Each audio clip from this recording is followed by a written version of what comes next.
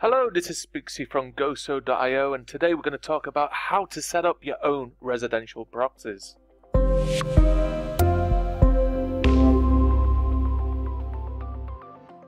Ever since the last algorithm update by Instagram, it is making life harder for us to actually automate our accounts. Regular proxies are now being detected by Instagram, and they will like block you or follow block you if you're automated.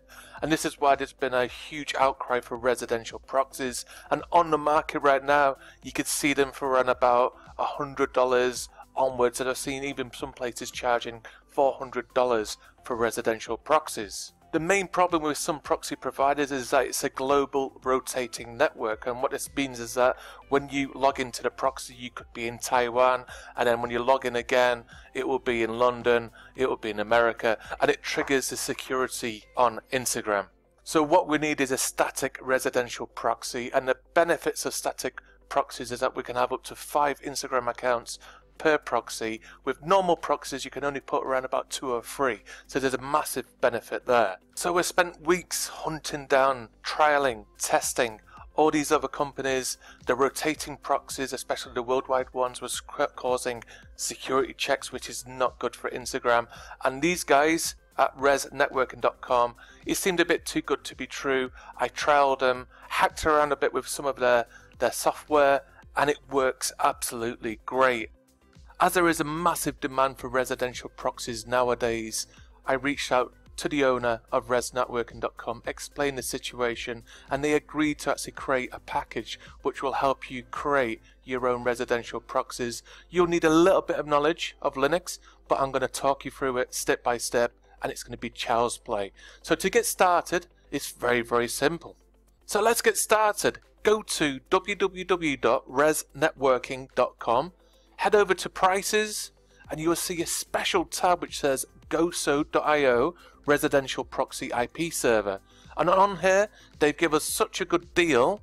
They've got 3 different packages. They've got 5 total IPs on one of them, 10 and 15. They work out at $6 per residential IP. They're static, they're non-rotating, and you can fit up to 5 Instagram accounts per one. If you only want 1 or 2 proxies, unfortunately, this is not the service for you, but there will be a package later on which they're going to be releasing, which will be for the individual users. So please click on the link or look in any of our future videos. Chances are the tutorial will be there. So now we're going to place an order. I'm going to select the 5 total IPs, which is $30 US plus $2 charge. The prices might change, so in a year or 2, if you've seen these videos, the prices may have gone up, they may have dropped. You never know, but right now they're $30. If you have a coupon code, we have one. If you type in GoSo.io and click on validate code, it will give you a discount. Same with this one. There will definitely be a discount. It might be 5%, it might be 10%, it might be 15%. It depends on when you order. So we click on validate code. As you can see here, this time it's a 5% one-time discount. It's saving us $1.60, but it's a little bit of money, but it all goes to help. Next thing we need to go is to the checkout page. So let's presume now that you've registered, you've logged in, you've made a payment. It is going to take a few hours for resnetworking.com to get back with you with the server details. Whilst you're waiting, go to GoSo.io. This is my shameless plug right now. We do things like power likes, growth, instant automated comments, you name it. We're always growing, and recently we've been voted the top 50 media marketing companies worldwide. Very simple, www.goso.io. So now you received your login details, we need to get started. If you're on Macintosh, simply go to your search bar and type in terminal, and this is where we're going to set up your proxies. If you're on Windows, you need to go to putty.org, that's putty.org, and this is what the website looks like, and it's download putty. Click here to download. I'm on Windows, so I'm going to do everything on putty, but I'm going to show you how to get started. Launch putty, you've got your login details, and they'll give you an IP which looks something like this. You basically copy and paste or type it into the host name for IP address, and you click on open. It's going to ask you for a security alert, like it's this server's host key is not cached. Just click yes, and it'll load up here, and it will look a little bit like DOS. Don't be alarmed, it is actually very, very useful. So with a username and password they supply you, it will start with the word root, and then it will ask for a password. In this case, they supplied one for me, and we'll log in. And this is the start of setting up your own proxy. I've just enhanced the text so it's easier for you to read, and also made the screen full. So as you can see here, we've logged in with root and a password. And the first thing we need to do is to ensure that your server is fully secure and only you could log into it. So you type in PASSWD, that's like password, hit enter or return, and you type in your new password. So I'm going to type in once, I'm going to type in again. Now this has been updated, you're going to get password updated successfully. This means that only you now can log into the server. If you have problems with the server later on and you want the guys over at resnetworking.com to log into your server, they need your login details. This is totally cutting everybody out from using your proxy server. The next thing we need to do is update the server to make sure it's up to date and secure, that no one can hack into it. And the way we do this, we typed in apt get space update. And this could take a little time, so I'm going to take a pause and come back to you once it's actually done. We now know it's complete because it's gone back to the root Ubuntu typing screen. So next we need to type in apt-get upgrade. And this is going to go through and upgrade everything so it's all fully up to date. As you can see here, it's a new server, so I've already upgraded it before, so all the security updates and everything is now complete. So now we're going to check and see what IP addresses have been assigned for us, and to find out what the IPs are, simply type in Joe, G-O-E, space /etc/network/interfaces. Hit return and it'll come up with a text editor. So now that the file is open, we can find out what our IP addresses are. So we scroll down, we keep on scrolling, we can see the first one here, that's our first IP address. This is a primary network interface. And you see the address here, the 65, we select that, and luckily on PuTTY it automatically copies. So we're going to go over to Notepad, and we're going to paste, and that's our first, and that's the main IP address of what we're going to be using for proxies. Ignore the gateway. If we keep on scrolling down, you'll see numbers 2, 3, 4, and 5. This is a 5 proxy network, so obviously you're going to get 5 IP addresses. They offer 10 and even 15, and you're going to have to do the same for that one. So with number 2, we're going to go to address, and we're going to highlight, and like I said, it automatically copies, and then we paste in here. The third one, highlight, paste. Number 4, paste. The final one, which is number 5. Remember the arrow keys to the bottom. This is address. And that's our 5 different IPs. Like I said, don't select the gateway. We're not going to touch that. So now this is done, we simply press Control, K and X, and that saves it. But obviously there's nothing been changed. So now we know what IPs we're going to be using, and now we need to install some additional software and upgrade. So what we need to do now is go to apt-get-y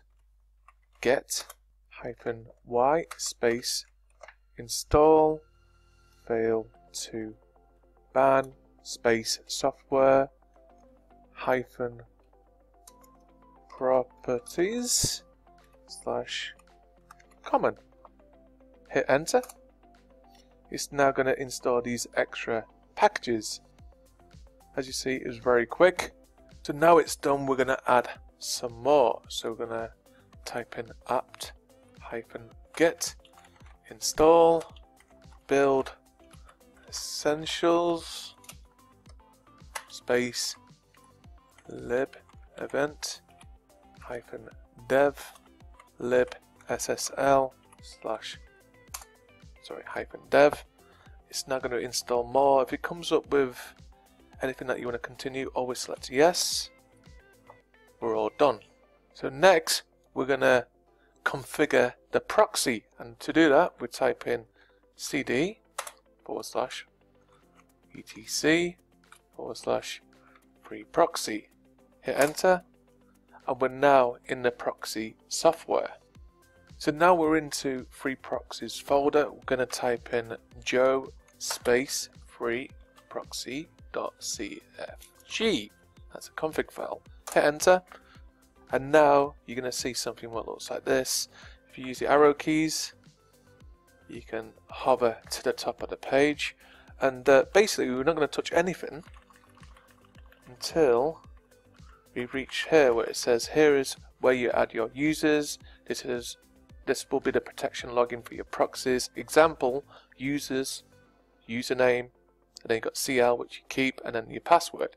So I've used a default right now, which is goso.io as a username. The CL just ignore, and then the password is going to be gosopass, and this is going to be the password what we use to log into your residential proxies. So if you want to create multiple users, it's really straightforward. You can hit return, type in users, we're going to type in test user, then CL, and then test pass, and this means that both goso.io and test user will be able to use these proxies. This is great if you want to give out any sensitive passwords to people, or if you do plan to resell these as well. So we're going to hover down. If we've added a new user, we need to allow them to actually use the system. So as you can see here, we've got allow goso.io, so we need to type in allow test user. If you don't type this in here, it will not work. So thirdly, the proxy example, this is how it's going to be set up. The P bit here is going to be the port number. So obviously it's going to be whatever your IP is, and then colon, and then 3128. You can name it whatever you like. It could be 99991234. It's totally up to you. Usually with proxies, the default is 3128. So let's get started.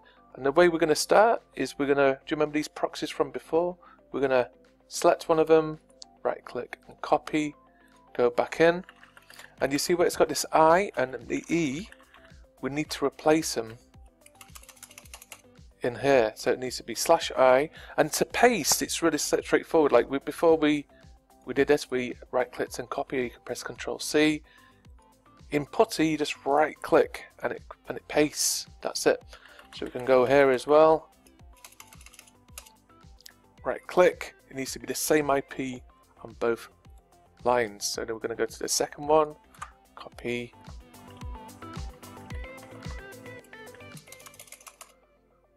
paste. Make sure you don't miss out the I and E, that needs to be there. I'm going to fast forward now and pre-fill everything in. So as you can see, I pre-filled in all the information for all the 5 IPs. So the first one is your main IP, and the remaining 4 is the extra IPs. So if you're on the 10 IP network or you're on the 15, this list will be bigger and bigger. So just to recap, remember your IP will be, for the proxy, will be your this IP here, and plus :3128 will be the port number. The username will be goso.io, and the password will be whatever you put it. So in this case it will be gosopass, but the same user can use the same proxy IP, and it would be called test user and test pass. So you can create multiple users, like I said, if you want to resell them. Once you fill this information in, hold Control down and press K and X, and as you can see here it says file freeproxy.cfg is now been saved. So now that it's saved, we just need to make sure that a few little settings has been assigned to the file. So chmod space 700 free proxy cfg, and that means it's not complete. So now that we've edited the configuration file, let's see if it actually works. Type in sh/etc/free proxy /scripts rc.d/proxy.sh, and then start. Fingers crossed this would work. Hit enter. If it says starting free proxy, we know that the proxy is now working. So these These proxies here are now fully working with this port number. So now let's get it tested and see if it actually is working.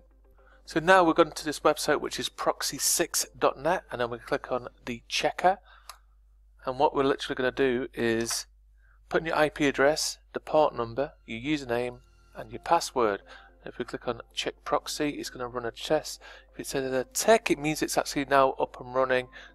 Let's presume that you've gone through all your IPs, you tested, you see that they're actually working. They're now ready to be used, so you can put them in your automated software, you can put them on your browser, and it's fixed IPs, and it basically shows a location in the United States, and it will be a popular ISP as well. So now that we're back on PuTTY, we need to do a few little things to make sure that everything's finished now. At any time, if you want to update it, so let's say if it is a security update, you need to kind of log in, let's say once a month, and just to do a little update, you type in apt-get update, and it will search for any new updates. And then once this is complete, which should be any second now, and then we need to type in apt-get upgrade, and this will install any upgrades what has happened since then. I can't stress how important this is, because obviously in a month or two, if there was a security update, what needs to happen with it, you need to run this to fully secure your server. And then that's it now. Once you're all done, we can actually shut it down. So we type in shutdown /r and then now, and this will actually reboot the system and it'll be ready to go, and that's it. That's how to set up your residential proxies. I'd like to say a massive thank you for Dimitri from gettraffic.pro. This guy is amazing. He's helped me out when I've had a few problems in the past, especially with setting up normal proxies, and when we worked together and actually set up these residential proxies together, we found that they actually worked. We actually tried out other companies as well, which weren't that great.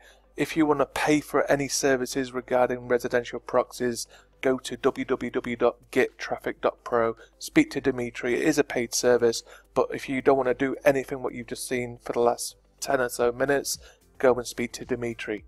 Thank you guys so much for this video. We do offer loads of other tutorial videos which help you go viral, especially after the latest algorithm update. If you go to www.goso.io, and if you want some free video tutorials, go to youtube.com/goso.io. Thank you guys so much. Give us a thumbs up. This has taken me ages to set up this video for you, and it will save you money. Send us some comments, and if you have any problems, head over to the GoSo forums. Thank you guys so much. Here at goso.io, we do actually offer services to get you back on the viral page. We do power likes, which are from random sources. You'll get a random number of power likes as well, random saves, you name it. We have hundreds of customers who love our service, and we're constantly updating our service to be one step ahead of the algorithm. So if you are interested, you can go to www.goso.io. We do offer a trial for free power likes as well, which is unlimited free power likes to test out our services. If we do work out for you, we do have paid services as well. Check out the website www.goso.io, and please subscribe to this channel.